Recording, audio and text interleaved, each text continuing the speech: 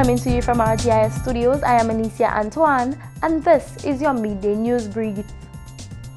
The all-important healthcare sector is a prime focus for the government of St. Lucia as it enters into a new financial year. That declaration was made by the Governor General, Sir Emmanuel Neville Cenac, as he delivered the Throne speech Tuesday, April 9, 2019, opening a new session of Parliament. The Governor General stated that government intends to continue strengthening primary healthcare and public health, advance work on national health insurance, and implement measures for quality assurance.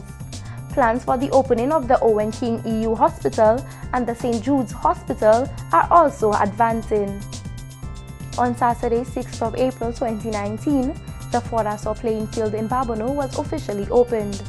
The field was recently upgraded with the playing surface benefiting from a complete rehabilitation and the installation of playing lights to allow for evening matches and extended hours of training. Upgrades have also been carried out on the Balata Playing Field, the courts in Balata and Timon, along with the rehabilitation of the Lager Playing Field, which will soon be completed.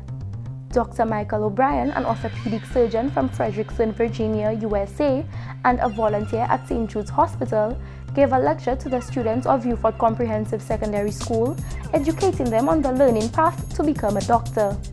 He provided them with valuable information on what to expect in the medical field and the mindset needed to be successful in it. This has been your midday news brief. Thank you for watching.